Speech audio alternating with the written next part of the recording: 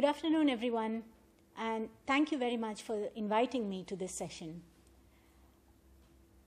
The annual Dutch Theatre Festival has this tradition of being inaugurated every year with a widely attended public lecture. And this lecture is titled The State of the Theatre. In 2018, Chokri Benchika, a Belgian Flemish scholar performer who was chosen to give this lecture, announced to a full hall in the majestic Municipal City Theatre of Amsterdam at the end of his lecture that he would set himself on fire. His lecture addressed the urgency for theatre makers to stop merely commenting and reflecting on the problems of the world while remaining safely within the bubble of the theatre industry, calling upon them to start intervening in the world. At the moment when he announced that he would immolate himself as a first possible step in that radical direction, the rumble in the audience became palpable. Benchika picked up a jerry can, which he had ostentatiously placed next to the lectern at the start of the lecture. He walked to the front of the stage and he doused himself with the liquid. During the seconds while all this was playing out, in front of an increasingly worried audience, one spectator, who happened to be a senior, well-known theatre personality himself, got up from his seat and shouted, "Stop!" And he marched up to the podium, exclaiming, "This is not nice, not even as a joke." And then he physically pushed Benchika, urging him to leave the stage, which incidentally he was in the process of doing on his own anyway. Benchika's last lines as he exited the stage were, "Does anyone have a lighter?" This lecture performance by Benchika, the intervention of the audience member, and all that played out after it ended were the subject of much discussion in the Dutch and Flemish theatre circuits for the next weeks, as you can imagine. Was it actually petrol that he had doused himself with? One online commentator said he was so outraged that if it would really have been petrol, he would file a police report against Benchika for incitement to violence, for disturbing the public peace. And another replied that if it was only water, then it would be an equally cheap prank, and Benchika deserved to be reprimanded for raising false alarms and insulting the audience. Why play with the emotions of the audience? So the argument went, just to make a stale old point about theatre's lack of political impact, which is a lament as old as theatre history itself. Theatre ought not to be reduced to a site for stunts, political stunts. So for some, the interruption of a lecture performance by a staged or a real threat of self-immolation was a frivolous tactic. And for others, including myself, it was a gesture of purposeful interruption, a clever use of tactical frivolity to urge us to be both circumspect as well as hopeful about the political potentials of theatre and performance. It wasn't difficult to recognize the theatrical framing of Benchika's lecture performance. All along, a volunteer was seated in the wings of the stage with a fire extinguisher close at hand, a scenographic conjuring of the imminent possibility of fire, but also an instance of law and order, authorized to interrupt the performance at any moment if public health and safety were endangered. Anyone could have wondered why she needed to be positioned so glaringly visible to all if it was just about adhering to fire and safety regulations. Before Benchika picked up the jerry can and poured the liquid on himself, he curiously proceeded to take off his white designer shoes, as if at least these precious consumer objects of desire should be spared the sacrifice. As for the jerry can, if you imagine this plastic object, yellow plastic object, stood out as a very odd accessory right from the moment he entered on the stage, unbefitting the occasion of such a prestigious and formal event such as the annual State of the Theatre lecture. And even more obvious was his closing line, asking the audience for a lighter, ironically placing the responsibility on others to start the fire, and thus turning his threat into someone else's burden. In the end, instead of setting himself on fire, Benshika had in fact drenched himself with water without even wetting his shoes. Yet, although there were enough signs to recognize that this was just a performance, the speech act of declaring that he would set himself on fire, along with the acts that followed, no matter how symbolic, no matter how self-referential, they had a force, an elocutionary force that left the audience fairly perplexed. It wasn't a coincidence that he left the stage and did not return for the usual round of applause. Another breach of theatrical convention that further confounded the straightforward framing of the situation as a performance in a conventional theater space. And my own bafflement as an audience member grew with what happened right after the lecture performance was over. The moderator of the evening appeared on the stage, proclaiming the next item on the program, which was the announcement of a BNG Bank-sponsored theater award. As if nothing had happened, as if this was just a change of a television channel, as if the call of Benshika's call underlying the annual State of the Theatre lecture was just an annoying interruption to what was determined to remain an undisturbed festive occasion. And in the meantime, stage hands mopped, dried the stage in preparation for another performance later that evening. And the evening proceeded as scheduled. The awards were announced, the theatre festival was declared open, and the absurdity of the situation couldn't have been more painfully apparent.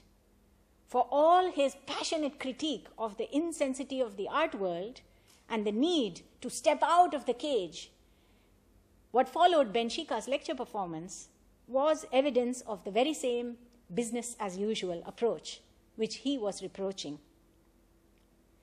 So this lecture performance of Shokri Benshika offers me the opportunity to reflect on this curious phenomenon of interruption in the theatre. We can begin by distinguishing between conventionally accepted modes of interruption and interruptions that are not sanctioned by convention. Theatre stages are accustomed to receiving material, verbal tokens of disapproval from their discontent audiences. A poor performance may receive vocal expressions of dissatisfaction, audiences behaving boisterously, boos, hoots. In some popular performance traditions, it's not uncommon for artists, especially those performing solo numbers, to face audience disapproval in the form of rotten tomatoes and eggs, paper planes, and other objects being thrown at them.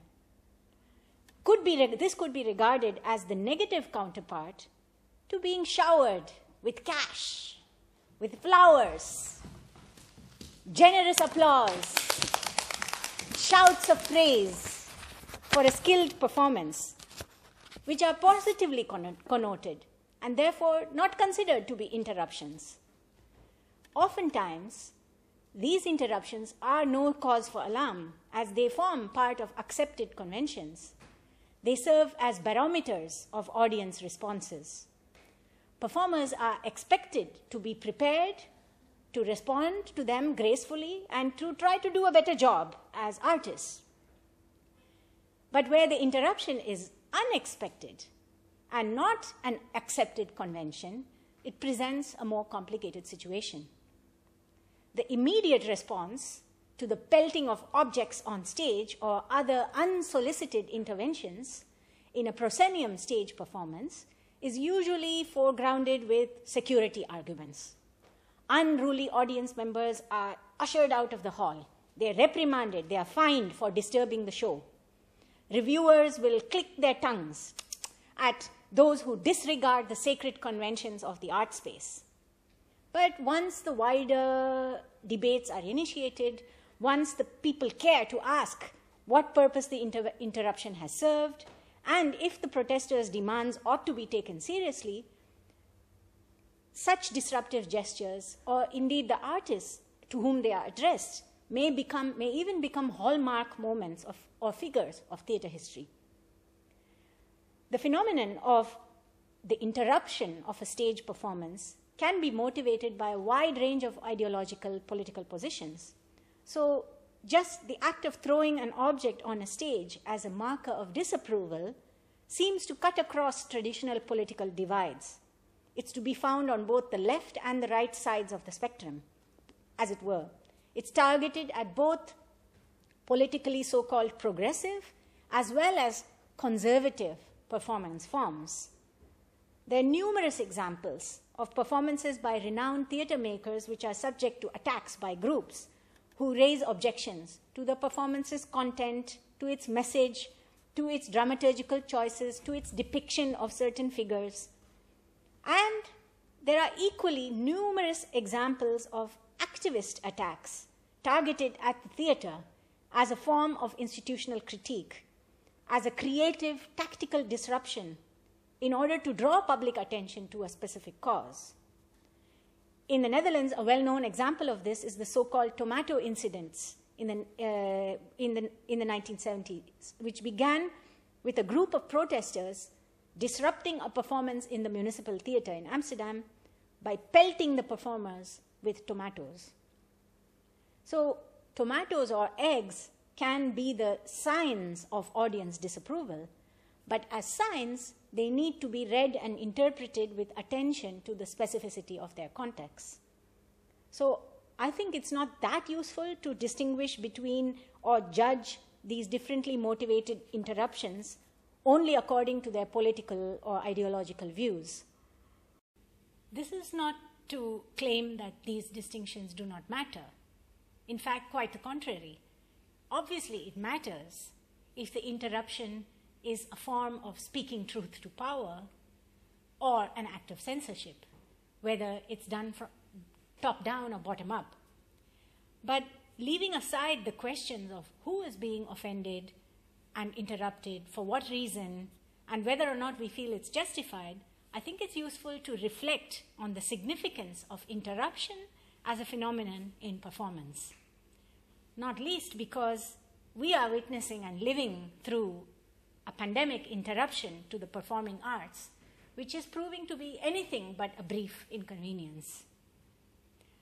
So, although it might sound like a counterintuitive suggestion, interruption is actually quite central to theatre theory.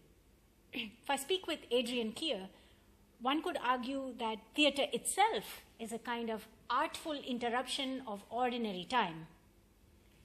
So, when is interruption important? How should we be paying attention to the ways in which it occurs? Under which conditions might interruption be deemed political? In searching for answers to these questions, I want to think through two scenes of interruption. The first is from Walter Benjamin's essay on Brecht, and the second is from Louis Althusser's study on ideology. In the ways that these philosophers are presenting and reflecting on the scenes, the relation between performance and politics becomes one of mutual influence, of co-constitution. They reveal that they are not watertight compartments. So it's not just that theatre is a metaphor for describing the political, or that the political is not just a theme that is depicted on stage, but they are intertwined in their modalities in complex ways. So the first scene is taken from an essay by the philosopher Walter Benjamin on Bertolt Brecht's epic theatre. In Bertolt Brecht's conception, the spectator's immersion in a scene must be interrupted by various means in order to stimulate the spectator's critical distancing and disidentification with the scene and the character portrayed on stage. Walter Benjamin writes quite eloquently about this. Benjamin argues that in Brechtian epic theatre, it's not so much about mimetically depicting or reproducing a situation, but rather about revealing the conditions underlying a situation.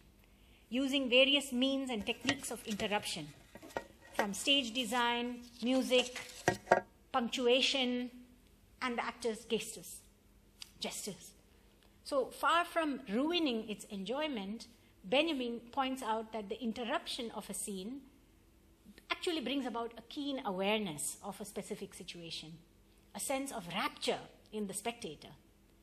So just as the sports enthusiast can remain engrossed in a game, simultaneously be cheering, hooting, commenting on the player's moves, or a radio listener can switch on and off, move in and out of the radio show with ease, similarly, Benjamin imagined the audiences of Brecht's epic theatre as participants engrossed in a scene while simultaneously aware of its conditions and circumstances from a distance. He brings in a curious example to elaborate how such an interruption could bring an ongoing scene to a standstill, to enrapture it and to dynamize it. I'm quoting from Benjamin now. Take the crudest example, a family row. Suddenly, a stranger comes into a room. The wife is just about to pick up a bronze statuette and throw it at the daughter. The father is opening the window to call a policeman. At this moment, the stranger appears at the door. Tableau, as they used to say around 1900. That is to say, the stranger is confronted with a certain set of conditions: troubled faces, open window, a devastated interior. End of quote. So for Benjamin, the interruption is intriguing in the way that it leaves not only the stranger but all the figures in the scene wondering what will happen next, what happened before that led to the scene, what's actually going on over here, what are the larger purports of the scene. The stranger is confronted with a scene that apparently grinds to a halt. It calls upon everyone concerned to piece together the parts of the puzzle. And Benjamin's curious case of the family row was intended as a scene that crystallizes the principles of Brechtian epic theatre. The audience, not unlike the stranger, is faced with a situation of both intense identification, immersion, as well as disidentification. This is precisely what the Brechtian justice refers to in Benjamin's interpretation of the domestic scene. It's not just the outward expression of an inner feeling or attitude, as the common English usage of the term gesture might indicate, but it's rather an interruption of this bringing together of the inner and outer worlds. In Samuel Weber's reading of Benjamin, Gestus is, and I quote from Weber here, is not the fulfillment or realization of an intention, but rather its disruption, its suspension. It entails not so much expression as interruption. And it is this that makes it eminently theatrical. End of quote. So Gestus calls situations into being. It brings their smooth movement to a halt. It makes the contradictions in a situation perceptible by interrupting any assumed direct link between inner feeling and outer expression. In Brecht's thinking of epic theatre, this generativity of Gestus was essential means to achieving the Verfremdungs effect, that effect of disidentification, defamiliarization.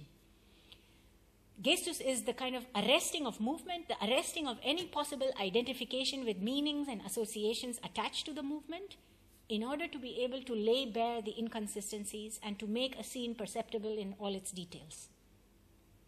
So, similarly, also if I return to the scene of Benshika's lecture performance, his gesture of dousing himself with a liquid simultaneously also ends and it dislocates the scene at a kind of disconcerting moment. So there is this gestural contingency, and the theatre becomes the exemplary, the privileged site for an operation of power to become perceptible. But at the same time, the full manifestation of the operation of power is paradoxically displaced elsewhere.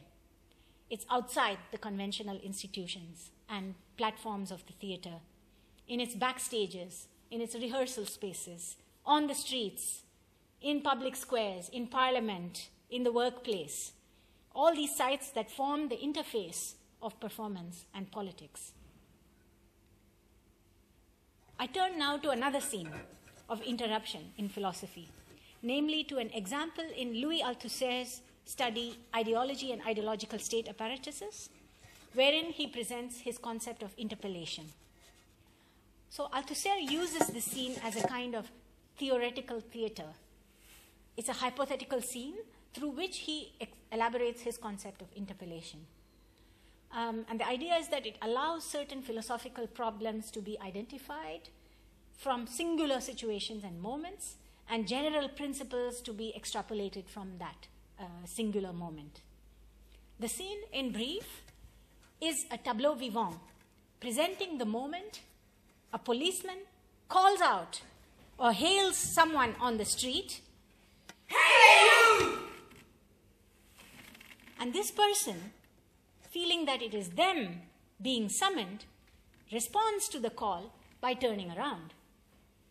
In this act of turning to the police, the person recognizes themselves as a subject of the law. So for Althusser, this is the process of interpellation where one recognizes oneself as a subject. In the police practice of hailing, "Hey, you there!" "Hey, you there!" the subject views themselves as what they think the police think they are. Similar to Walter Benjamin's scene of domestic conflict, Althusser presents here an everyday situation in terms of a scenic structure, thereby enlarging it through a microscope and enabling a distanced observation and recognition of the underlying mechanisms at work. Interpellation in French is derived from the Latin interpellare, to interrupt by speaking, and refers in one of its meanings to a person being intercepted in public by an instance of authority, stopped in their tracks and singled out from a crowd, and being required to identify themselves. Was it me the police was summoning? Did I do something wrong? In this scene of encounter, the individual gives account of themselves to the law, and in doing so recognizes themselves as a subject. For Althusser, therefore, the scene is a condensation of two processes: the process of subjectivation, that is, becoming a subject, and the process of subjection, the process of being made a subject. Interpellation is thus not synonymous with hailing. It's the staging of the hailing as an act of interruption by the law or by other ideological state apparatuses. And it's accompanied by the turning of the head, an acknowledgement of being the one being hailed. The scene allows Althusser to concretize the functioning of ideology and to demonstrate that the state and its subjects share not only a legal or a territorial relationship, but also a psychic one, marked by ideology. A state recruits its subjects not only through law enforcement institutions and agents like the police and the courts, but equally, and more importantly in our case, in a far more heterogeneous and decentralized manner, through so-called ideological state apparatuses like schools, religious bodies, the institution of the family, the media, and art institutions such as the theatre.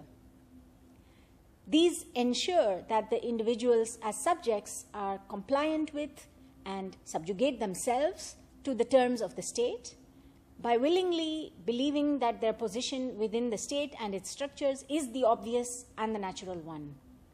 Althusser argued that through these ideological state apparatuses, subjects are hailed into being. Individuals come to recognize themselves as subjects through being interpellated.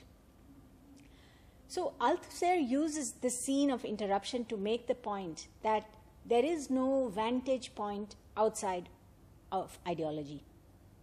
Because as he points out, and quote from Althusser, the existence of ideology and the interpellation of individuals as subjects are one and the same thing, end of quote. This implies that ideology is not first an idea in abstraction that's subsequently inserted into or translated into subjects, but that ideology comes to existence through the very material practices of the subjects and not outside of them. Ideology is therefore the unity of idea and action. Ideas in action, he argues, kind of citing Antonio Gramsci. And in developing this argument, Althusser refers to an aphorism by Blaise Pascal, the 17th century mathematician and mystic philosopher. And this aphorism says, "Kneel down, move your lips in prayer, and you will believe." Implying that it's not necessarily the belief that exists first, which then takes on the form of religious rituals and acts, but equally the act of kneeling down in church or in prayer, moving one's lips in prayer, through which one becomes, but it's through this act that one becomes interpellated as a believer, as a subject of the ideological apparatus of religion. So Althusser's scene of the police summoning thus alerts us to what he terms the material and what theatre and performance scholars might term the embodied, the performed manifestation of ideology.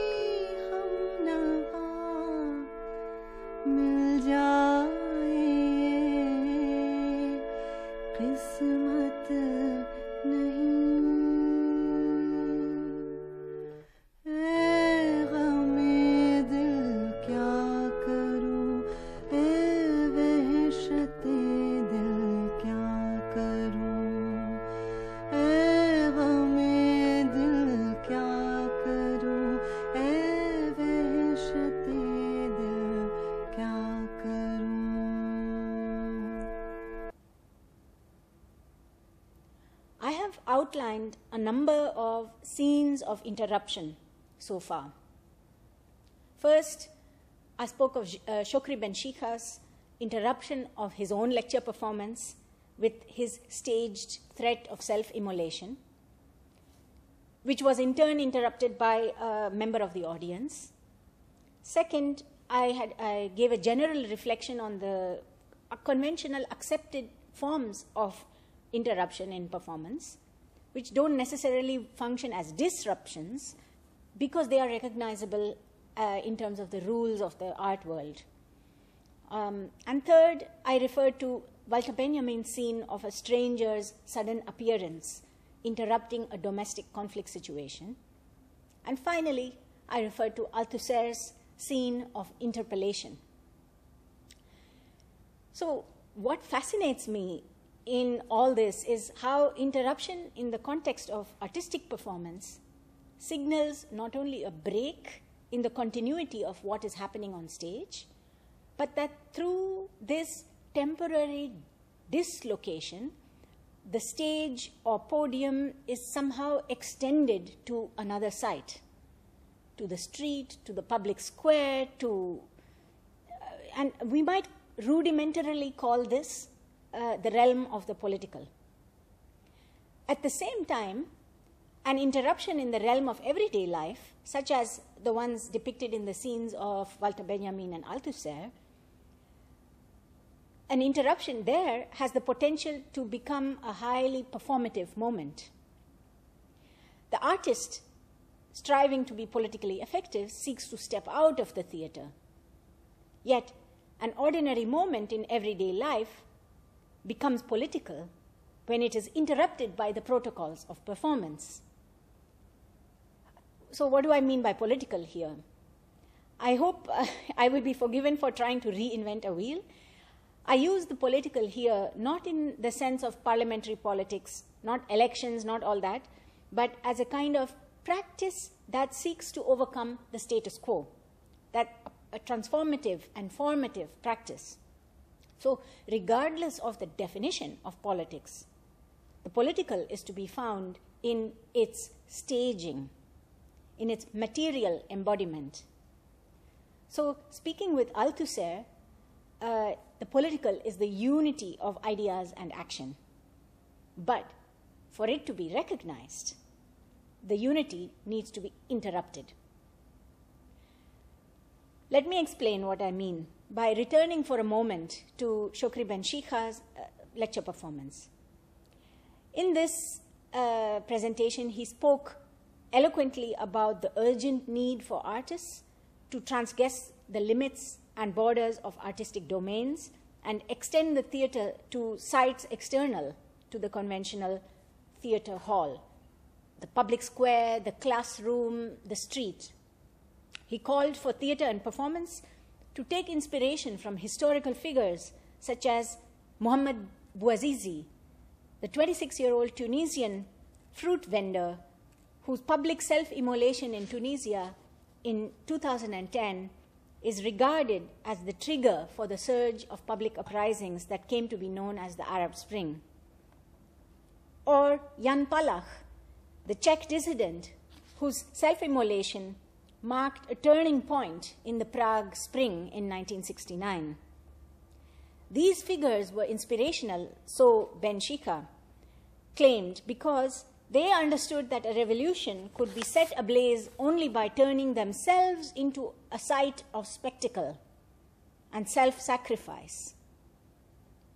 Besides being another tongue-in-cheek pointer to the closing act of the lecture performance, the reference to these two figures as performers raises different questions. In what sense were Mohamed Bouazizi or Jan Palach performers? If it seems cruel and disingenuous to render their tragic acts of self-immolation as performance, it seems equally inappropriate to ask artists to mimic them and do as they do in the theatre.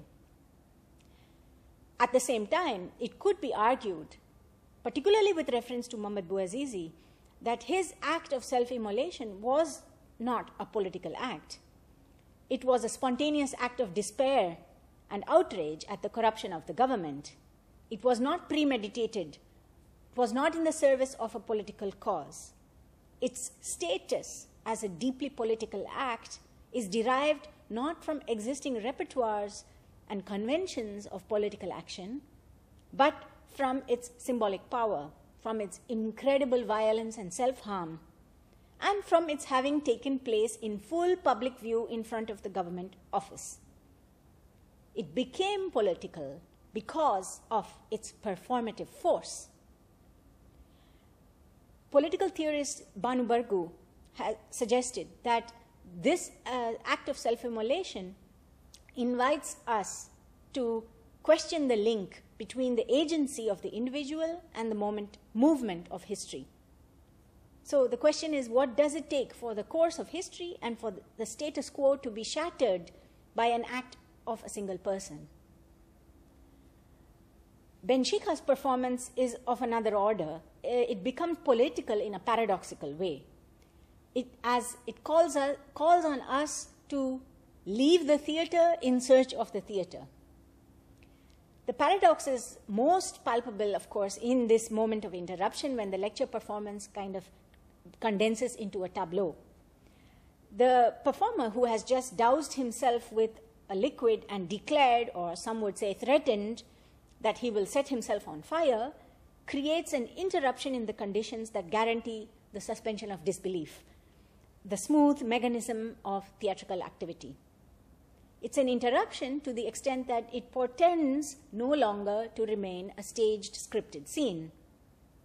No wonder then that the audience member was compelled to also interrupt the scene and prevent what they feared may turn into an act of self-destruction in the guise of radical performance. Yet, as the performer leaves the stage, leaving the audience with the burden of that question, does anyone have a lighter? At that moment, the scaffolding, the conventions of the theater world were laid bare. They became visible and observable. So even though it was scripted and Benshika did not set himself on fire, the gesture is nonetheless consequential. It bears a performative force that is derived from its paradoxical closeness to and distance from actual acts of self-immolation. It gives the audience a glimpse, however tentative, however stylized, of what it might be like to witness such an act, which for most people is, of course, only accessible through mediatized news reports. It simultaneously stretches the boundaries of the theater, bringing into relief the frameworks at its edges, the infrastructures that enable its working and keep its imaginary mechanisms intact. The question, does anyone have a lighter, is thus a kind of interpellation in the way that Althusser formulated it. To respond to Benshika's call is to bear some form of responsibility, which cannot be shed just because it's a performance that at some point will come to an end. The audience is thus bound to the scene in a volatile impasse. It's made co-responsible for abetting or even witnessing an attempted act of arson, self-immolation, or harming a person and committing an act of arson. The impasse is, however, uniquely generative because the closing gesture leaves an act unfinished, thus placing upon the audience the task of imaginative completion, leaving contingent the possibility of a different ending in the future. Benshika's lecture performance is a scene of interruption where the seemingly stable boundary between the theater as art institution and the theater as a site of political practice is destabilized. But perhaps it also shows us that theater's unique potential lies in its capacity to be dislocated, to be displaced and moved to the public square, to the streets, to the parliament, to refugee camps, to the classroom. Benshika's risky play with self-immolation may have ended with a reassurance to the audience that, after all, there is no fire on the stage. Yet, it also simultaneously left the audience with a kind of eerie recognition that somewhere something is on fire and that it's not the theater that will extinguish it. In her study on temporality and its relationship to history, theater scholar Maurya Wikström recognizes how fire in relation to performance is often deployed, usually metaphorically, but sometimes also literally, to signal the interruption of history as processionism, that is, history as linear progression. Fire, even the signaling of the possibility of fire, allows for an interruption in our experience of time. It gestures the imminent mythical possibility of riot, of unrest, of uncontrolled outcomes. It's a weapon of the disenchanted that threatens to raise the ideological apparatus of the theater. The fire in Benshika's lecture performance is staged as literal, but it is simultaneously interrupted and thus deliteralized. The threat that the fire represents can obviously be interpreted in many ways. The self-inflicted destabilization, decentering of the theater in terms of its place and relevance in the world, a kind of institutional self-critique, a kind of recognition of the audience in being interpellated as critical but nonetheless bourgeois liberal art enthusiasts, and thus as paralyzed political subjects. I am trying now, all this while, to grapple with how and under which circumstances interruption in performance might be a generative form of participation and serve as a case in point for examining the interfaces of politics and performance. I must make it clear that I do not claim that interruption in itself is radical or counter-hegemonic. Very often it isn't. Nor do I advocate a conceptualization of it as a technique that can be implemented as a political tool regardless of context. Rather, I'm arguing that in taking interruption seriously and accounting for it politically, that is, as a practice of transforming the status quo, it becomes important to pay attention to the material details of a scene of interruption, to scale down the action to gestures, to images, tableaux vivants, to scenographic details. In the process of examining a number of scenes of interruption, moving in and outside the domain of theatrical performance, imaginary scenes, theatrical scenes, theoretical scenes, the practices and acts of interruption drew me toward the political concepts of ideology and interpellation and defamiliarization. Intriguingly, these concepts are elaborated by political theorists or philosophers as theatrical scenes. I find that fascinating. But the point really that I've been trying to make is that the political dimensions of the scenes are not restricted to the realm of ideas, but they are bound to their materiality and their embodiment. I look forward to discussing all these with you. Thank you very much.